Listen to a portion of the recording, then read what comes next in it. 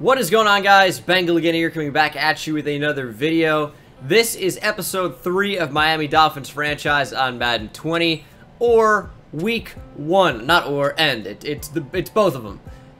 It's a big episode because I don't know if you guys watched all the way through last episode, but it was important that you did because some things changed. One, we signed Allen Hurns. I think I tried to get that at the start of the episode. We'll see how that ends up working out. But I've also made the move to all Madden. Now, All Pro just felt a little bit too easy, and the way that we're going to figure this thing out is we're going to do all Madden, play a couple games this season, and then scale the sliders accordingly. So we'll try to find out what slider set works the best over this first season. Will be a fun learning experience for me as well as you guys, potentially. But we got to set the lineup for season number 1. We have to set the depth chart. That is the first thing that's going to happen in this episode. And I also told you guys that we would be making some trades. Now, some guys that I'd like to move potentially: Ryan Fitzpatrick. I know it'd be tough to see Fitzmagic go, but I want Rosen in his star development to take over as the starting quarterback, and whatever happens, happens. Albert Wilson, I just don't think there's a need for him on this team. He does have star development. He's 27 years old. He should have some value on the open market. Might be a good idea to trade him. And then maybe, I think we'll hold on to Allen Hurns. And obviously, I like Jakeem Grant, and I want Preston Williams to get some targets. I think Albert Wilson might be the odd man out when you look at the offense. And then defensively, I hate to say it, but I think Rashad Jones has to go. He's an 83 overall. He's almost an 84. Maybe we'll play a game with him and look to trade him next episode, because that'd be a big trade. But he's 31. He's going to regress. He's not in the future of this team, unfortunately. I'd rather get somebody else out there. And I know that sucks because he's been arguably the best player on this team over the past few years, but he's got to go. We're also going to change the scheme to a 4-3 just so it looks better. I could just move Christian Wilkins over to right end or something like that, but I think it's going to look better when we're in the 4-3, and then Jerome Baker plays all the time and Raekwon McMillan plays all the time instead of having one as a sub linebacker. So we're just going to go ahead and change the scheme a little bit. All right, it looks a little bit better this way at least. And that means guys like Nate Orchard can slide down to play right end, where he's going to be a little bit better. Nate Orchard's a pass rusher. I mean, let's not call him anything else. He is a pass rusher, and he could probably start at right end right away and be a decent overall. He's probably going to be significantly better than Tank Carradine, actually. He might even go up into like 73 overall territory. This will be interesting to see if he goes up. I really feel like he will. 69, nice. All right, I thought it'd be higher. That's kind of strange, but whatever, irrelevant. All right, so the trade that I've decided to make is sending Albert Wilson and Akeem Spence, as well as a 4th-round pick next year, to the Giants for their 1st-round pick this year. That now gives us 2 1st-round picks in 2020. And I like that trade a lot. The Giants get a receiver, of course. If you guys have been following the Giants, I'm a Giants fan. Very recently, Golden Tate, 4-game PED suspension. Sterling Shepard, broken thumb. Corey Coleman, torn ACL. Those were at least your top 2 receivers. You can debate about Corey Coleman, whether he's in the top 3 or top 5 or whatever. But it's a yikes. They get Albert Wilson now to kind of take the load off. Speaking quite candidly, Kiko Alonso's cap hit is unbelievable. It's about $6.5 million per year, and we're making a gigantic trade here, trading a lot of value to the Jets. I think we're getting a lot of value in return, though. Kiko Alonso, Ryan Fitzpatrick, and Dwayne Allen for a 1st-round pick from the Jets. That's going to be the last trade I make here of this episode. Rashad Jones might be leaving in the next episode, but Josh Rosen is now our one hope at quarterback. Mike Gesicki is now upgraded to our starting tight end with Dwayne Allen leaving. And the other player I traded is, I'm going to remember it in a second here. Trust me, I will. Kiko Alonso, that's right, yeah. All right. So Mike Hull is now a starting outside linebacker. Let's go ahead and dip into free agency, maybe. Are we going to sign a backup quarterback, and that backup QB is going to be Josh Dobbs, former Tennessee Volunteer and Pittsburgh Steeler. He is now going down to Miami. And I saw someone earlier that I liked quite a bit. It was Tyus Bowser. Now, is he listed at left outside linebacker? He is. Tyus Bowser is an easy sign for me. Former Houston Coug. And he's 24 years old. Really, really solid athlete. And I think that's going to help him play in our scheme pretty easily. So, Tyus Bowser is now on the team. those are the moves for episode 1. And I think they've actually made us at least better long-term. Tyus Bowser, 84 speed, 76 finesse move, decent enough tackling, not exactly a cover guy, but we can have him rushing off the edge every once in a while. I definitely don't want him to be a primary edge rusher. I want him to be a hybrid style player. So we're going to move him over, use an upgrade point, and get into week 1. All right, get a good look. This is the team for season number 1, or at least week 1. As I said, I'm looking to move Rashad Jones. That's just the reality. Larmy Tunsil, Michael Dieter, Daniel Kilgore.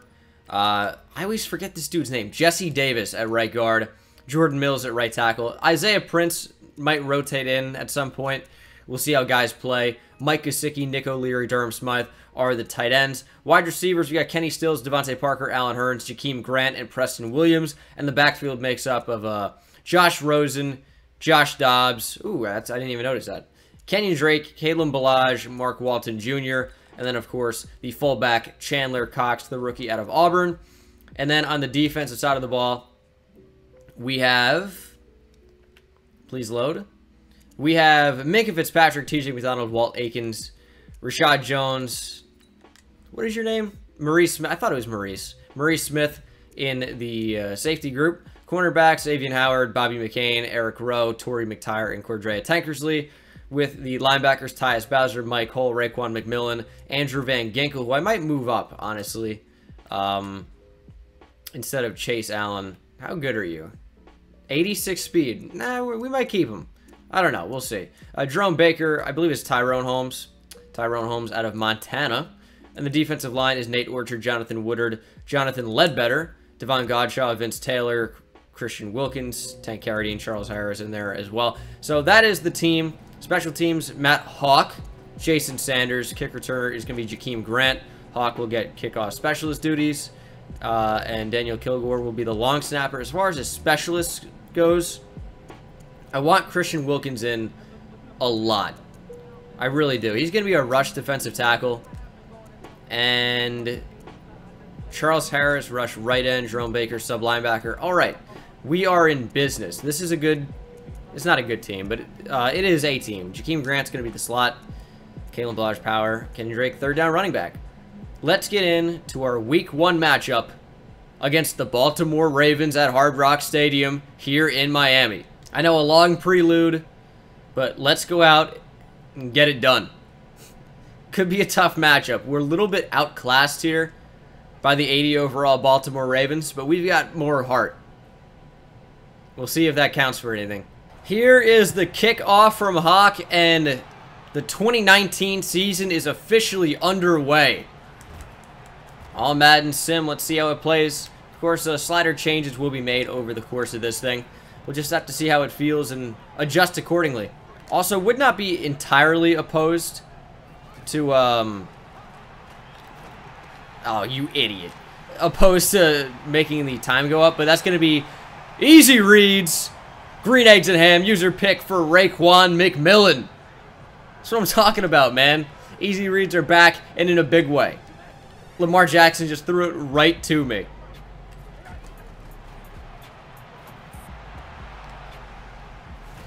All right, I don't really know what that was. Was that Earl Thomas in the backfield? It wasn't. It was Tavon Young. He closed so quickly on that flat. That could have easily been a turnover. I think we got lucky there. Throw that. Rosen finds Kenny Stills over the middle, first down. Perfect on the day. 2 for 2, 22 yards. It's early, but I'm liking what we're seeing. Play action. Wow, I don't... Looked almost like a read option. Pernell McPhee makes the sack. I don't know what was happening at all there. It was an RPO, and we just... I don't... It was... I gotta figure out how those work better in this game. They're still fresh. I'm still new.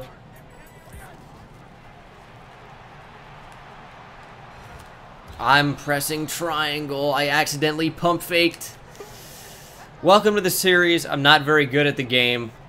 That's an unfortunate sack. And it's going to set us up for a field goal try here. And the kick is up and good. Right down the middle. We're going to take a 3-0 lead over the Ravens. Oh my gosh, what is happening? What is happening? Somebody bring him down! You have got to be kidding me. Minka, chase him down from behind, please. Went for the strip. We weren't in range. What is that? Mark Ingram takes it 76 yards to the house. I thought we had him wrapped up about 7 times. This could be a long season, actually. Play action. I want triangle, man. Michael Pierce got in there. Our offensive line's bad. I got to get rid of the ball a lot quicker, especially when a blitz is coming in. Play action, probably not going to be the best. Running the ball feels like not a great decision here either. I say we got to get rid of the ball quickly, and then I call 4 verts.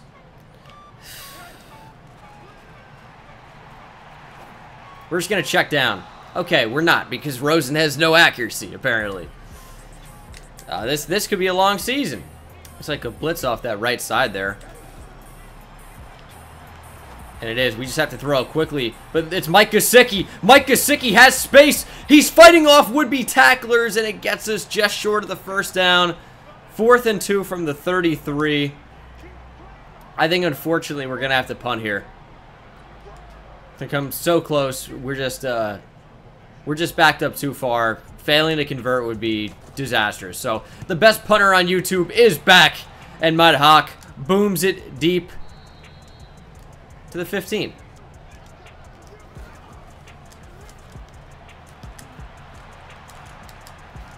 Jackson gonna take off. Wow, he is unbelievably fast. He covered ground so quickly. That's gonna be a problem if he decides he wants to do that this game, because I'm not gonna be able to stop that. There's just no way.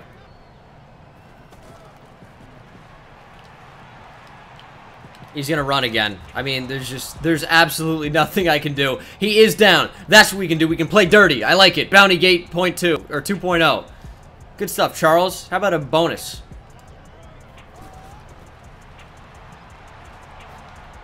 Going to the sideline. Gotta be an interception, and it is. Xavien Howard led the league in picks last year. Here he is in week 1, starting his count up early. RG3 ensures that the ball is going right back the other way. Let's retake the lead.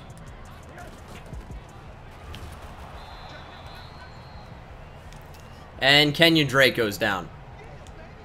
Looks to be a wrist injury. Kalen Ballage will take over the duties. Rosen on play action. Heavy pressure, inaccurate. Yeah, I can see that. Thanks. It wasn't even close. Tony Jefferson with the interception. Josh Rosen airmailed it about 30 yards away from the intended receiver. And now the ball's going right back the other way again. Back-to-back picks here. It's fantastic. It's a great play in the backfield, though. That's Tyus Bowser, the new signee. Kenyon Drake with a bruised elbow. We're going to see what Kalen Ballage can do.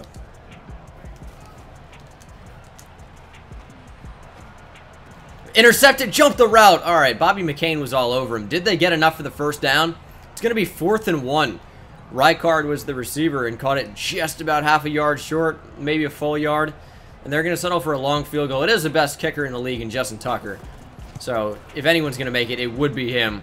And he destroys it. That looked so easy. Baltimore up by a touchdown. Oh, Gesicki breaks a tackle. He's strong, man. Got to keep giving him the football.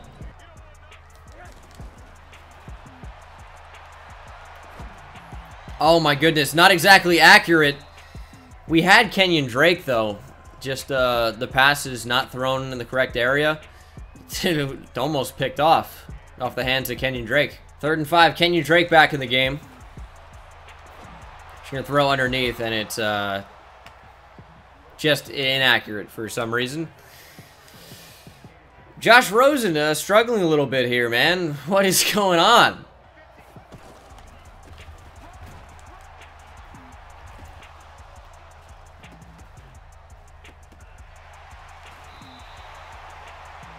I don't know what happened. It looked like we had Mark Ingram in the backfield and he wouldn't go down because he was resting on the back of, I don't even know who that was, but a Miami defensive lineman. And looks like the ball got ripped out, but it was overturned. What a weird play. You jump offside. See, fuck. Oh, that's a great lob pass, man. Right over the head of Jerome Baker. Right in front of the safety, Rashad Jones. You guys, what is happening? You're frozen?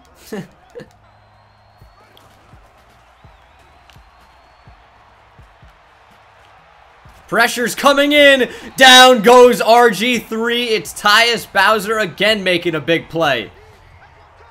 He's proven to be quite the signing so far.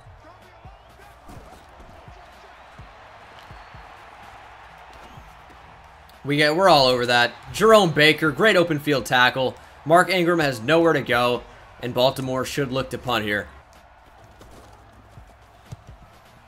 All right, Jakeem Grant back to return. He's going to have a shot at this one. We're going to have to call a fair catch, though. No? I pressed triangle. Is that not fair catch anymore? Okay.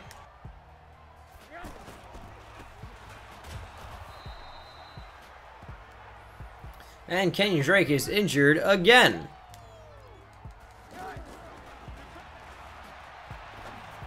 There it is. Kenny Stills, big catch. Now, we maybe had Alan Hearns out wide left. I thought Kenny Stills was getting open quicker, and with this offensive line, we really have to focus on getting the ball out a lot quicker. I just didn't really want to wait for the wheel to develop and maybe get undercut by Earl Thomas. I thought Kenny Stills was the right move on that one. As we're going to look to follow blockers here and can't really.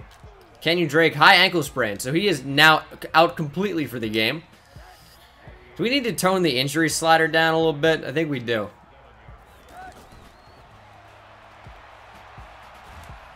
Man. Sacked again by Michael Pierce. This offensive line is absolute garbage, man. I don't really feel like I'm taking too long to get the ball out on some of these plays. Some of them, yeah, probably, but I gotta wait for the routes to develop, and no one's getting open. Gotta throw that. It's completely inaccurate, and it's intercepted again. That's Marlon Humphrey. Kalen Ballage looks absolutely huge out there.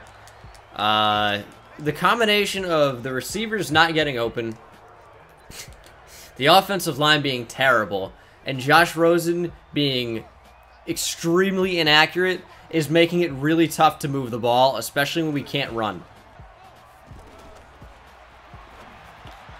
Throwing short and into the end zone for the touchdown.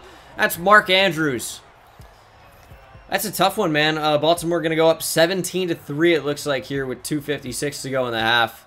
We're trying to hang in here, but it's a little tough right now. But we knew this wouldn't be easy. It's a 68 overall team against an 80. This first season is certainly not going to be a cakewalk. And the Ravens are unforgiving right now, even with RG3. Oh, that's good blocking. Ballage showcased some of that power. He just can't really. And Tony Jefferson now down with an injury. I don't know what he's doing there. It looks like he's jerking off on the field. Is that your injury? You got to go jerk off in the locker room? Gross. That's wide open, man. Rosen finds Nick O'Leary, and he's still going, refusing to go down. Members of the Ravens sideline are stepping out onto the field, and Earl Thomas cannot catch Nick O'Leary. That's a little bit of a weird animation there, but it's a nice 69-yard touchdown for the former Florida State tight end. Staying in state, I like it. Suddenly we're right back in this game. Would have been nice to make that hit stick there with Rashad Jones and Mark Ingram. Maybe the football comes loose, but he just bounces right off. Give me it, give me it! Oh my goodness, just out of reach. Almost had it with Jerome Baker.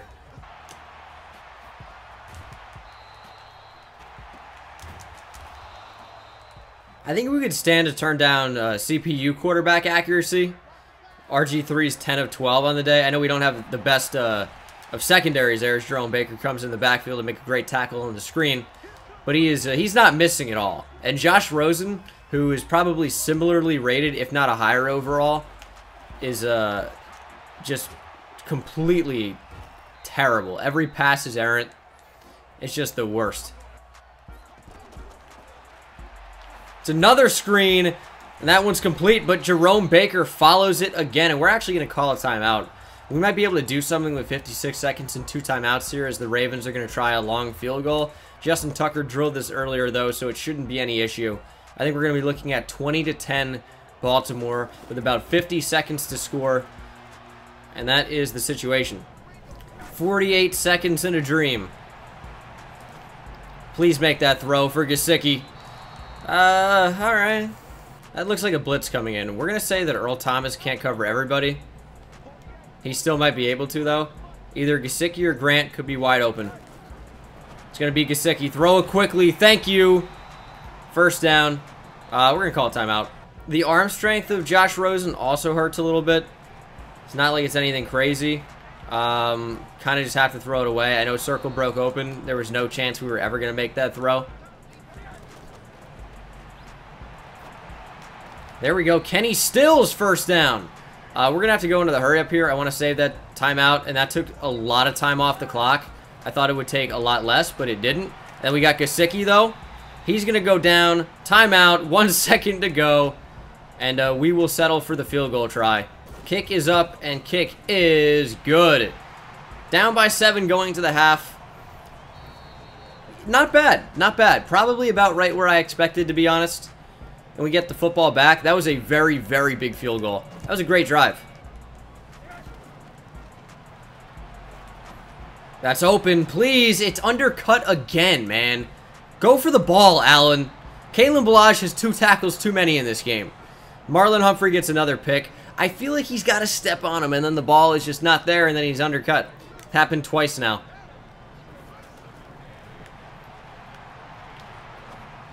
And that is open. Mark Andrews with touchdown number 2 of the game. Brutal. Baltimore just taking advantage of us.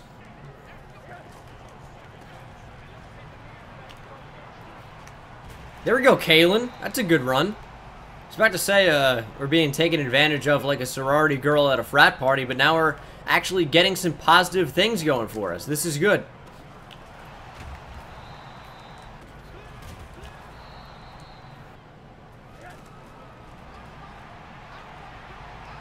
Back over the middle. Rosen, please! Finds Gesicki. Fall forward. We're going for it. It's going to be 4th and inches from midfield. I mean, that's 4th and 1. That's an absolute go-for-it situation. Has to be. We're not punting here. Are you kidding me? The thing is, I just don't feel like we can run the ball. It has not been nearly effective enough. I know that sucks, but I really wish we could run the ball here. They know what it is. Underneath. Kenny Stills, man. Dude, the linebacker over the middle, I believe that was Patrick Owasu. Or Owasso, excuse me. He's covered everything there. I mean, that was a tough pass to complete.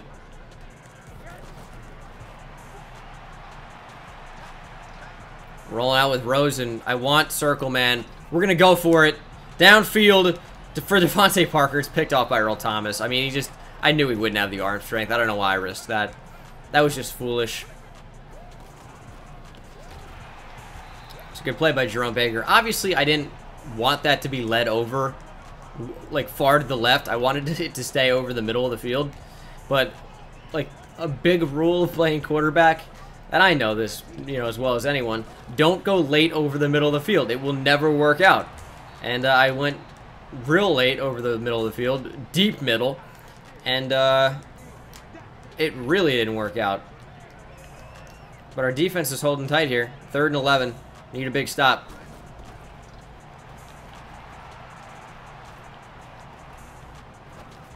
Target me. That's going outside of the left. Intercepted by Xavien Howard. Let's go, baby. 2nd pick of the game. Good blocks developing as well. We're back into into Baltimore Raven territory. Big pick by Xavien Howard. His 2nd of the game again. I mean, that's fantastic. Nickel double A gap. Here's a blitz. We're going to throw the running back, Kalen Ballage. Power through, man. This is the worst power back of all time. He is not fun to use at all. At all. He doesn't go through anybody. He doesn't break any tackles. Sucks. He gets tackled every time and he's not fast. Or agile.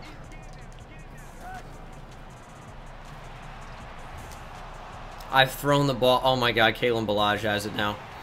I don't even know what just happened. That was really bad. Tried to throw the ball. It took way too long, and now it sets up a 49-yard field goal. After Balaj probably keeps us in field goal range, to be honest. That was a clutch play to grab it, and I think I might have missed this one. Off the bar. Yep. Off the post. Sick. Oh, God.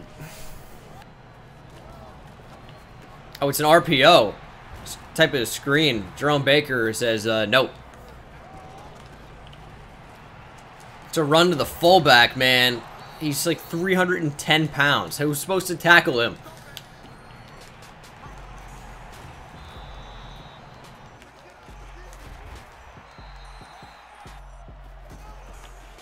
It's going to be a run. McMillan in the backfield. It's actually Andrew Van Ginkel who makes the tackle. Field goal is tough for us here because I think it probably puts it out of reach.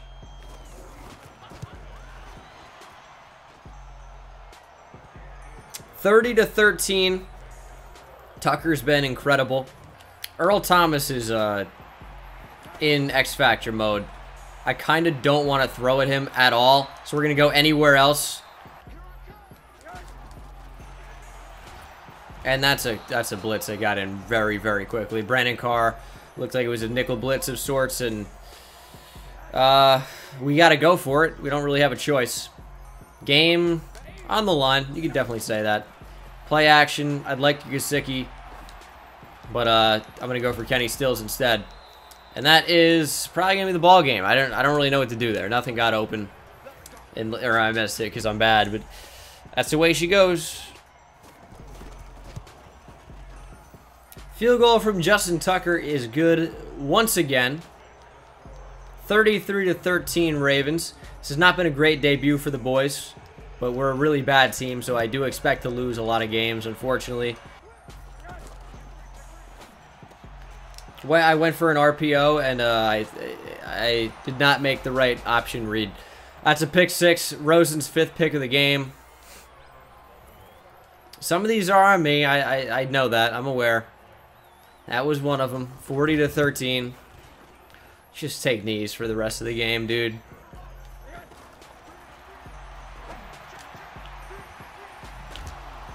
And Kenny Stills fumbles a fucking ball. It's crazy, dude. Nothing's going my way at all. I finally get an open receiver. It's Kenny Stills, and they rip the football out.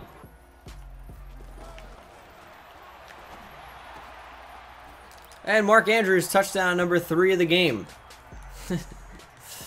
We're just getting thrashed here in the second half.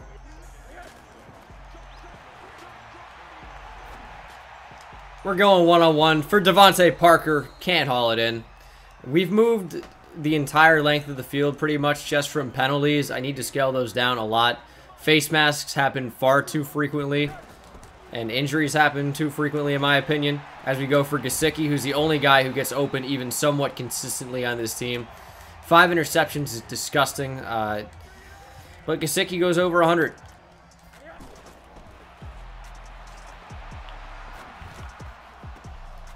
It's a tip pass. It gets intercepted. That's number 6 of the game. That was a bad read. Marlon Humphrey gets his 3rd of the game. 2 of them, in my opinion, have been BS. That one was tipped up to him. It was a bad read anyway. I can't really complain. We have 7 turnovers today. Just get the game over with, man. That is the game. 47-13. That was rough. We completely collapsed in the second half. And I mean, I don't even know really what to say. Offense was particularly tough. Defense, I mean, I didn't really feel like it was that bad. Just sometimes they're going to score. That's a good thing.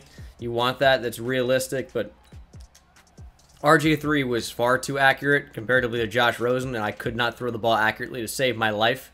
So I'm going to tone down CPU accuracy, maybe slightly buff user accuracy. Ingram was unbelievable. I guess one of those was a 76-yard run, though, so maybe he wasn't all the way. Let's just look at the Dolphins, man. We couldn't run the ball to save our life. I kept trying. It kept not working. Kenny Stills looked all right, but Mike Gesicki was really the guy that we went to anytime we actually needed, you know, a completion. Jerome Baker all over the field. That's my user. 2 tackles for loss. A sack for Tyus Bowser. Interceptions, 2 for Xavien Howard, 1 for Raekwon McMillan. That was a user pick. No forced fumbles for us, and no touchdowns for us defensively. I'll tell you this. I'm going to make some changes. That will be shown in episode number 4, which will be week 2. So changes will be made at the start of next episode. I'm telling you right now, though, in case you want to change it as well, based on what I'm doing. All Madden, CPU, quarterback accuracy down, pass blocking down, run blocking, I'm going to leave the same for now. And well, you'll see. But thank you guys so much for watching. I hope you enjoyed regardless of this result. And I will see you in the next one. Take it easy.